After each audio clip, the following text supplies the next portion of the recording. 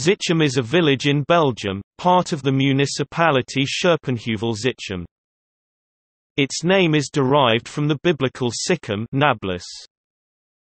Zichem was a prosperous city until the 80 Years' War, in which it was besieged, conquered and destroyed by Alexander Farnese, Duke of Parma in 1578. This disaster was followed by an earthquake in 1580 and a city fire in 1599, a series of events from which Zichem never fully recovered. It is also the birthplace of Flemish author Ernest Claus and 22nd Superior General of the Society of Jesus Peter Jan Beck ex. Wij, Heren van Zichem, a popular Flemish TV series based on Claus novels, was set in Zichem.